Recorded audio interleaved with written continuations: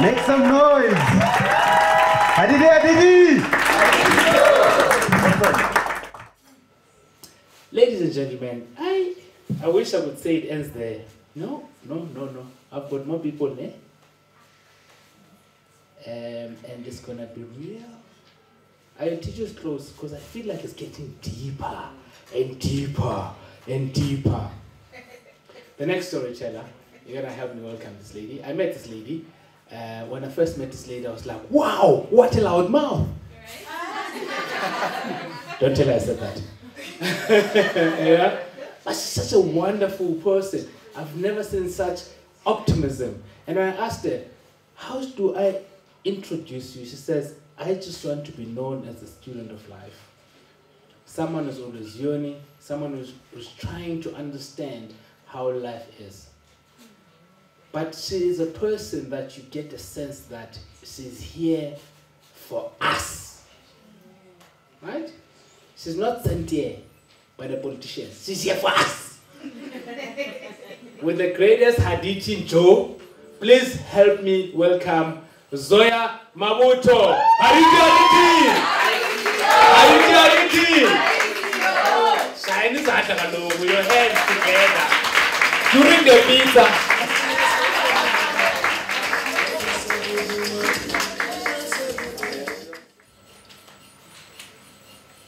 I'm learning this vulnerability thing. I'm learning to lean into silences. I'm learning to let my tears flow. May I ask your permission to do the same for me? Resist the urge to rescue me. Resist the urge to hand me a tissue. Just trust that I will recover.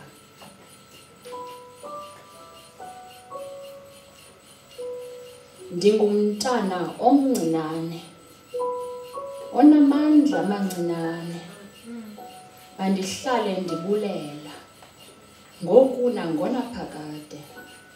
Amen. My grandmother taught us this prayer as children.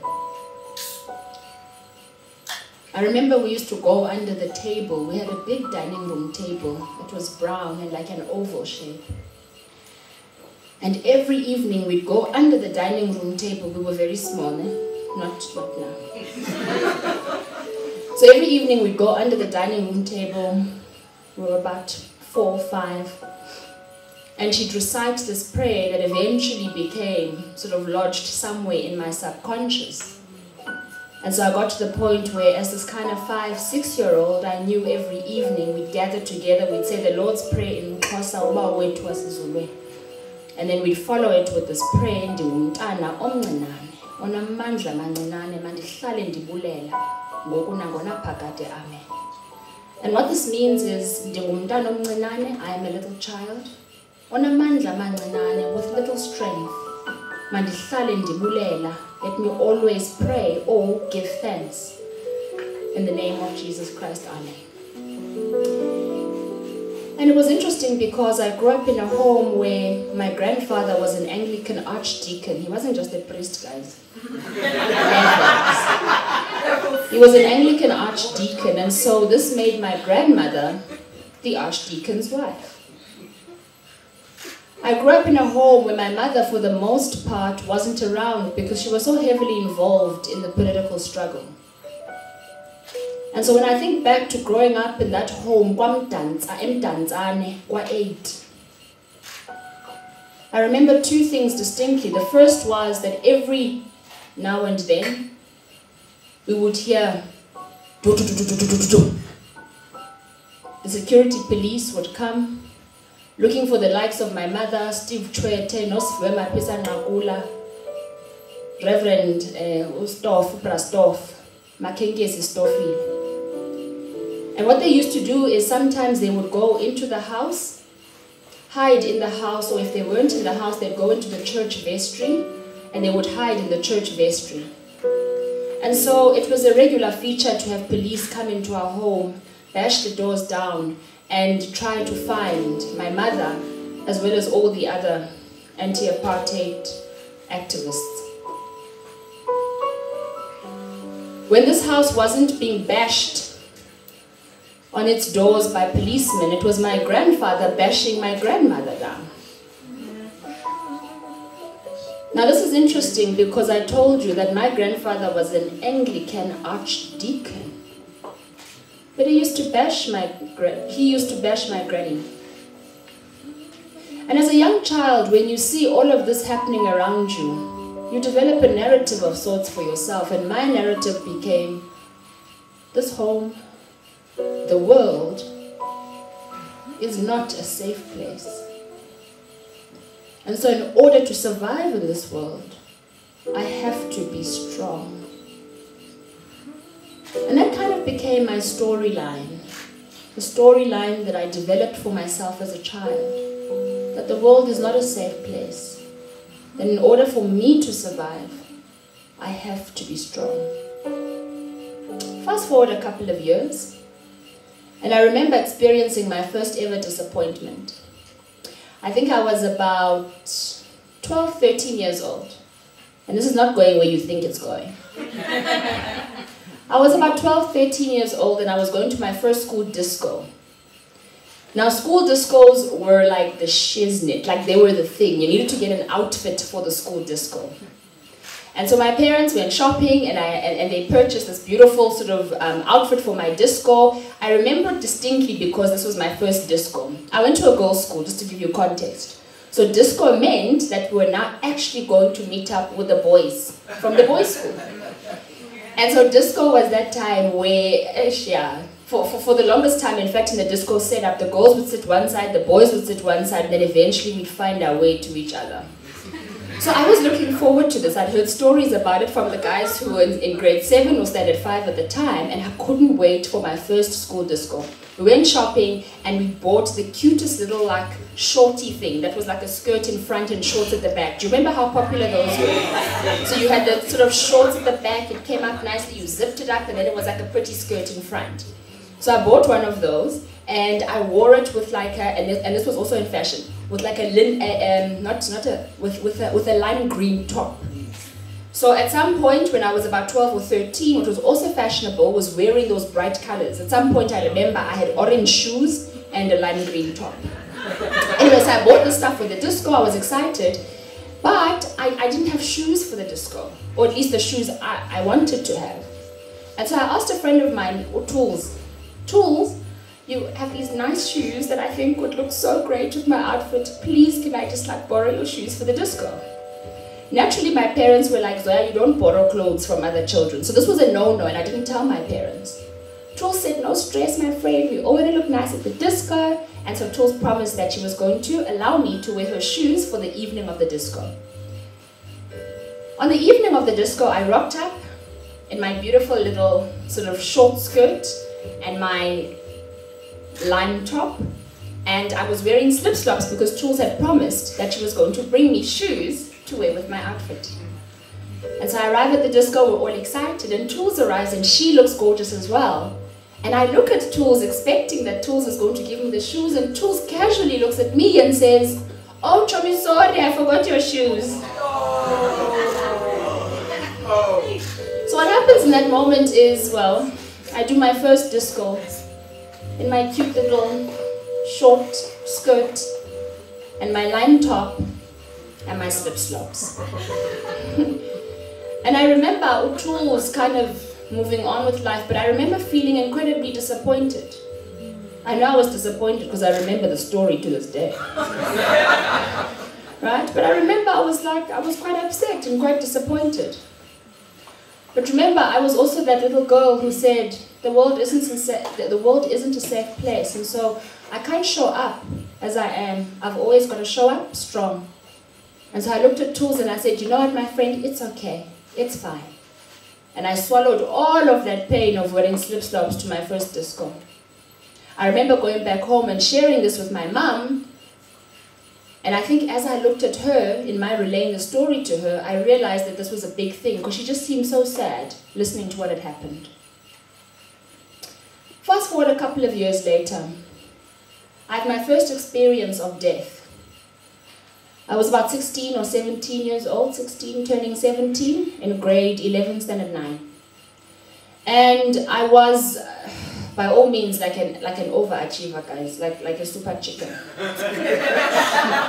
Like, not really. Like I'm toned down deliberately. So let me paint a picture, right? I sat on a church parish council from age 16, and the average age was 65.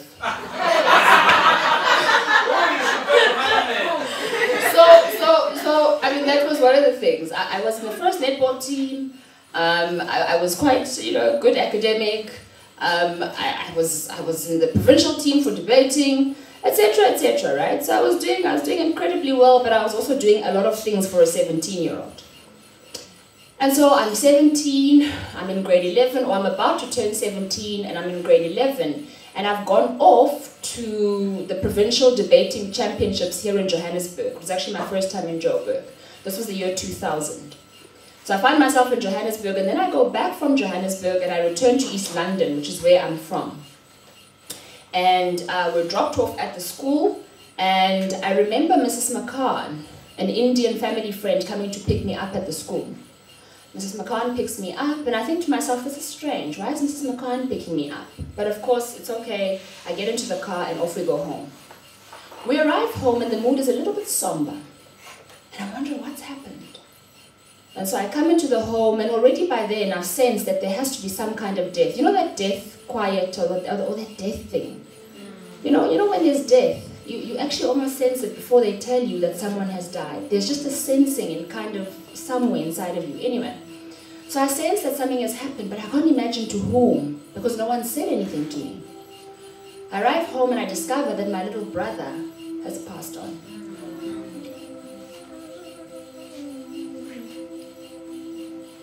He was a little baby, so he passed on at about 4 months. He was a 4-month-old baby. He contracted some stomach virus something, and he passed on. That isn't the sad part of the story, because death happens. I remember on the day of his funeral, the little coffin, it was white and little came in. And what we do in our family is people have an opportunity to go and look at the body, and they did that with the baby. And when it was my turn, I looked at the baby and I didn't recognize him. And I looked at my mum and I said, "Are you sure this is Uzenandi?" And she said, "Yes, this is your brother." And I just kind of remember in that moment thinking, how is it possible that I'm so busy? That I'm so busy doing all these things that I can't even recognize my little brother. But I tried to be strong for my mom. And so I don't remember crying for the death of little Zenande. I picked myself up and life continued. A few years later, in the year 2005, my mother is in hospital. It's February. My little sister and I are with her in hospital because she'd been ill. And on that day, my mother looks up at myself and my sister and she says to us, "You are Nesebahle," which means you girls are so beautiful. After that, my little sister goes off to the movies and I stay with my mum. And my mum says to me, "When you get home today,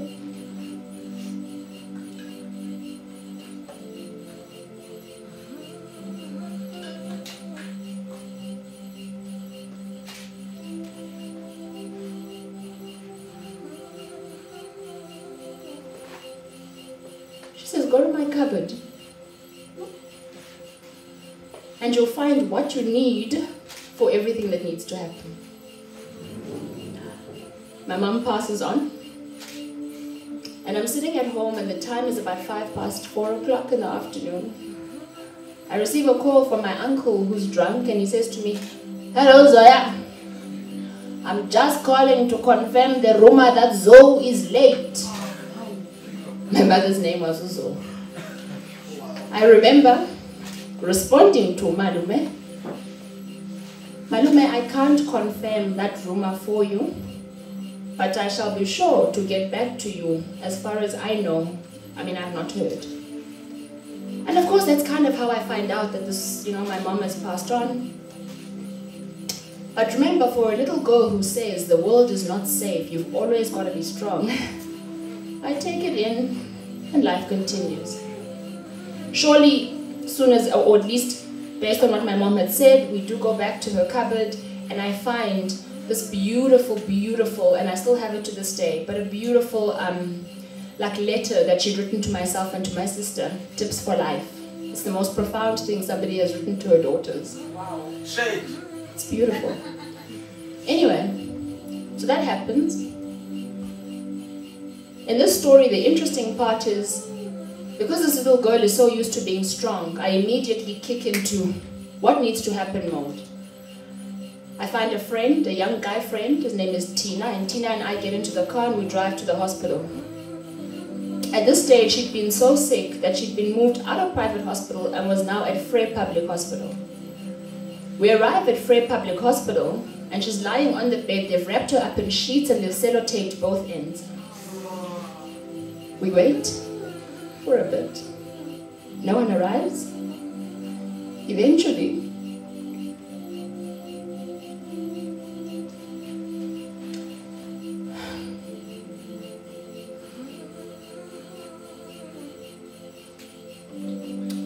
we decide, myself and a lady who was also there, she was a porter, or she actually used to live at our house.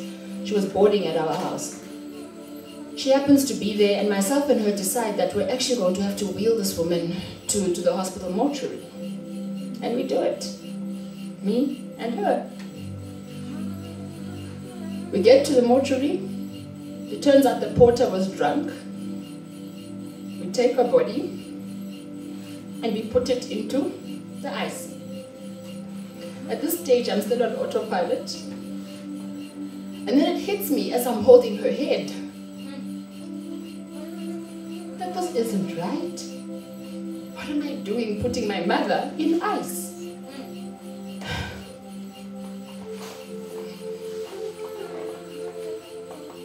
But then, I remember a little girl who's told herself the world is not a safe place, and so in order to survive, I have to be strong. Life continues. About a month and a half ago, I experienced the last of the deaths, thank God. And this time it's my granny who passes away. So my granny passed away now at the end of Feb. And Granny passes on, and no sooner does the news spread, and so everybody knows that Granny has passed on. It's a huge thing. I was raised by Granny. This is the person who's pivotal to kind of the woman I have become. And so it's huge. On the day of her funeral, it was huge. There were maybe like 18 priests, and the whole thing was officiated by the bishop. Huge. The church was packed to capacity. It was regal and beautiful and ceremonious, exactly like the woman that Granny is. And I remember standing up to deliver like a short speech on behalf of the grandchildren. And I will never forget how when I looked up into that crowd that was packed of Abe Fundisi and everybody else, there wasn't a single one of my own friends. My close group of girlfriends had all sent me text messages and calls saying, "Hi Chomi, I'm really sorry about Granny. It's so hectic. I hope you'll be fine. I can't make it." And one by one they called me and all had their excuses, valid I'm sure. But on that day, I looked up and there wasn't a single one of my friends in that packed church. I came back and in my anger decided that I was going to leave the WhatsApp group, our girls' WhatsApp group. I said, but come on guys. someone needed to have made a plan. I mean, in the African culture, we say there's something to be said for presence, right? We preach this African culture thing and how we're kind of finding a way back to who we are on social media, but when it comes to the crunch, somehow we struggle to connect the dots. And so I said to them, I'm sorry, my friends, I expected a little bit more from you. And so I can't be part of this WhatsApp group, and I left the WhatsApp group. But over the time that I've left the WhatsApp group, I've had time just to think to myself about me. And what might have caused something like this. Because at the end of the day, guys, you can do this, right? You do this, but their fingers point back at you. And I suppose in sharing all of these stories of death, it's less kind of about the morbidity of death. I don't think death is morbid. I've experienced it enough times to appreciate death for me is so powerful and beautiful. It really is. But the reason I share this is because I find myself at the place where this lifelong learner is going, perhaps the time has come to say, let it go, girl. Let go of this need to step out into the world thinking that it isn't a safe place. What if you were vulnerable? Because in being vulnerable, maybe I could allow my friends to show up for me in a particular way. As my friends called saying they can't make it, please know that I said to each of them, it's okay, my friend, it's fine, I'll be fine, my friend. It was after the fact that I thought how I wished I had just one of my friends in that packed, crowded hall that had priests and bishops and everybody else. And so I suppose I'm having to unlearn a couple of things I've learned along the way. I'm having to unlearn that perhaps in being vulnerable, maybe that's where my strength or my greatest strength can also be found.